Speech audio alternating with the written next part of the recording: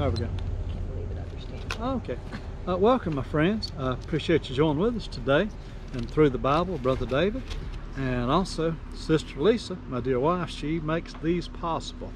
Were not for her abilities to put them up and edit them, and to deal with these little bitty batteries and little bitty buttons on these type devices, I could not do it. So much thanks to my dear wife for taking all the time every week to get these edited and get them online. As I've said before, were it not for her, I don't think I could possibly do it. But I appreciate her doing it, and I appreciate you being with us. I've said before, I try to pray for all the subscribers and viewers every week. And if you have a special request, you can send it to me via the comment box or via my email, either one. And I do my best to pray for you, okay? All right, we're looking now in chapter 9 of the book of Genesis. And God blessed Noah and his sons. And I notice this right here, and God blessed Noah and his sons. I mean, that's a beautiful statement we read right here in the Bible, that God blessed Noah and his sons. In spite of all that just happened, all that the world had been through, in spite of all God's judgment upon mankind, here we find the words, and God blessed Noah and his sons. I mean, what a wonderful thing that is, to see that God blessed Noah and his sons. And if you know the Lord Jesus Christ, you're trusting in Him, you have experienced the very same thing. God's blessings are upon you, and God has blessed you. If you know Jesus Christ, you're greatly blessed, and your life will be blessed by God in Him. And so be very thankful for that. Very, very thankful. I know we hit some rough bumps down the road of life. We think it's so bad. Have you ever thought about what your life might be like if you did not know Jesus Christ, your Lord and Savior? I've thought about that many a time. I'd probably be in jail or in hell. I don't know, probably both. But by the grace of God, the Lord came into my life one day. This month in 1976, I was saved, became a new creature in Jesus Christ. Now, I know people laugh at that and make fun of that. You go right ahead. I'll just take the new life and the forgiveness of my sins in Jesus Christ, and you can take your mockery, and you go your way and I'll go mine. But I'm very happy, and it happened. It happened. I am here to tell you that it happened. I can witness to the fact that Jesus Christ entered in my heart, saved my soul, made a new creature of me in August of 1976. So that's been 45 years ago, and it's still real to this very day. It is still real even to today. And so notice this, and God blessed Noah and his sons. He said to them, be fruitful. Here was their new job that they were to do. Be fruitful, multiply, and replenish the earth. Well, they had a job before them, and they went to work at it. And it goes on to tell them here some of the conditions of this new world. And the fear of you and the dread of you shall be upon every beast of the earth, and upon every fowl of the air, and upon all that moveth upon the earth, and upon all the fishes of the sea, and to your hand are they delivered. Well, man was to be the supreme being in this new world, and he is. All the other creatures, they have the fear of man within them. And man is actually the master of them all. And I know somebody won't debate some of that, but basically what the Bible says is very, very true. The fear of you and the dread of you, and that may be why some of the more vicious animals will attack a man, is because the fear of you and the dread of you is within them. And verse 3, every moving thing that liveth shall be meat for you. Now notice this as well. Right here, after the flood, God is telling man that he could eat meat. We didn't really find him telling them that before that, but right here we find it mentioned, and said, every moving thing that liveth shall be meat for you, even as the green herb have I given you all things. Could it be that no longer could man get all the protein that he needed out of vegetables? That may be the case. That he needed the meat for the protein and for his diet, and here God's given it to him.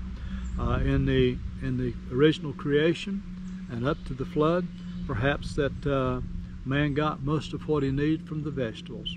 But now God's telling him, you can eat that meat. But flesh with the life thereof, which is the blood thereof, shall you not eat. He gives them some very specific instructions right here. And you notice, you get on over into the law that God gave unto Moses, you'll find again, he was not to eat the blood, which is the life of the flesh. It's very important. And throughout the Bible, you find that blood is a very important matter.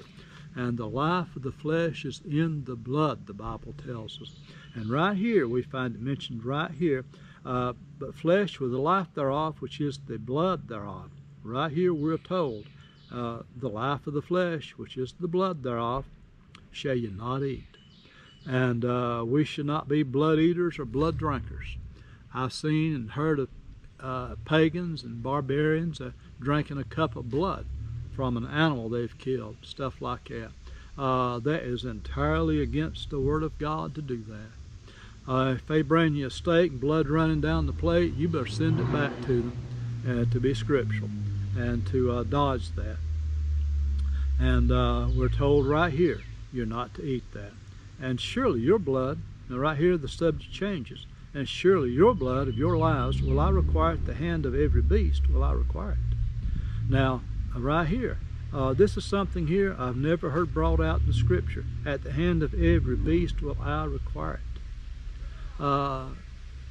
You take if a lion or a bear or a dog kills a man, attacks him and kills him, God is saying right here, I'm going to require his blood at that beast that's done that thing. Whether a man kills that beast or another beast kills it, God's going to require that that beast die. Whether it be a dog, and don't you go feeling sympathetic for a dog that's attacked somebody. That dog needs to be put down. That dog needs to be destroyed, shot and killed. Don't be sympathetic toward that creature.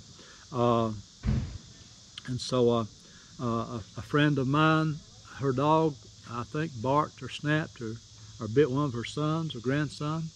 She walked the dog down the pasture, shot it dead. More power to her. She was scripturally correct in so doing. And because the Bible tells us right here, God said, every beast will I require it. Now notice, now he steps on in to the matter of a murderer. At the hand of man, at the hand of every man's brother, will I require the life of man. Now, as we've said before, in the days of Cain and Abel, God had not at that point imposed this penalty for murder. But right here, he does impose that. And of course now we're entering into the dispensation of human government. And under this dispensation, men were to govern men. And the highest jurisdiction of man under the government is taken of a human life. And right here, it's very clearly spelled out. At the hand of man, at the hand of every man's brother, will I require the life of man.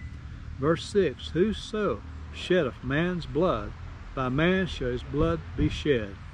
For in the image of God made he man. Now right here some very strong statements we find. And we also find in our country today that man has grown away from God. Some states have abolished the death penalty. Many states still practice it, and practice it they should. And they're the ones, the states and the government are the ones that should be the ones to carry this out. And I don't think it should be left just to heated crowds or vigilantes necessarily. I think perhaps at time in history they've had their place. But for the most part, it should be the human government to do that. I tell you, those who are put to death in our state today, they've had all kinds of appeals granted to them, time given to them, if they be innocent, to prove that they were innocent. If there's been a mistrial, to also deal with that. And so there are just various appeals that are naturally given to a condemned man. When a man is sentenced to death by the courts and a judge in the state of South Carolina, that's not the final point of that. He goes through an automatic appeal is given to that man by the state before he can be put to death. Sometimes these appeals drag on for 20 years or longer before some of these people are ever put to death. And it shouldn't be that way. It shouldn't be that way at all. I don't think we ought to be too hasty, but nonetheless, I think that we should obey what the Lord has set forth in the book of Genesis, chapter 9, also in verse 6, to require that man's blood from him. Certainly, you know, it's not right for a man to break into your house and to kill your wife and to kill your children and to walk free upon the earth. Why should he be granted life at all when he's done such a thing as that?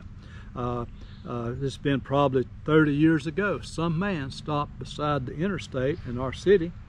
There's a bank right on the frontage road at the interstate, and he went in, robbed the bank, shot 3 people dead, fled from the scene, was never caught that we know of. And surely it's not right for that man to have his life and to enjoy that money that he stole at the death of those 3 people. Certainly you would say that, to say the least. And now, forget this sugar-coated, well, we want to reform him because there's good in him. No, let him face the death that God has described in the Bible for him, and let him die. I think we ought to bring back public hangings. Now, you may squawk at that, but I think public hangings would be a good thing to bring back for those who are guilty. My great-grandfather saw the last man that was hung in Surrey County, John Jack Mays. My great-grandfather Hayes was there and saw him hung. There was a tree in the courthouse lawn, and they built a gallows under that tree, I'm told, and he swung from that. I think he said he thought the whole county had turned out to see that man hung. And said women fainted, kids fell off of fences they were sitting upon. When they dropped that man, his neck snapped and broke. Well, he had killed, so that was a horrible thing. He had killed a woman and her baby just a few miles from there. Cold-blooded murder. Robbed her, killed her, and burned her house down on top of her. It was a story that I was told. If you got more facts about it, well and good. I'd be glad to hear it. But nonetheless, that was the basics of it. And so should it be. And occasionally, the state of South Carolina put a man to death too. And that is correct. That is to do and fulfilling of Genesis chapter number 9. And so we ought to all be thinking about what we do in life, especially when it comes to that taking another man's life. Self-defense is another thing. I wouldn't slow down a minute if I felt a need to act in self-defense of myself or my home to take another man's life. If I felt the need to be, I have never actually felt compelled to do so, or even really close to do so in my life. And most people that I've met know I have not had that experience either. But here we're told about human government and the regulations that God gives. Now notice here he goes on to say, verse 7, "And you, be ye fruitful, and multiply, bring forth fruit abundantly in the earth, and multiply therein." They're told here 3 times about multiplying and replenishing the earth, and to multiply within the earth, and to bring forth. You see, this earth was created to have men upon it, and it is created for the life of men to live upon it. And God has so designed the earth that way. And some of the conservation efforts I greatly agree with. Some of what the EPA does, I greatly agree with. Some of our zoning, I'm all for some of it. I know there's abuses, either way you turn in that matter, of that, but that which is good for our earth is good for us. And you know, if you build enough concrete buildings, I don't know where you're going to grow food for bread at. So just think about that. You plow up all the peach orchards, where are you going to grow peaches at? And so a lot to think about in the balance thereof. But my friends, if you know the Lord Jesus Christ, things can make sense unto you. He'll give you wisdom and understand all these matters. And in sense, as you travel through here, and I wouldn't get on the bandwagon of these people either way. The people building the concrete jungles, or these people worshiping the trees. I wouldn't get on either bandwagon, either extreme of these people. But the earth was made for man to dwell upon it. And at times that requires building, at times that it requires cultivation. And so may the Lord help us to know the difference between the two.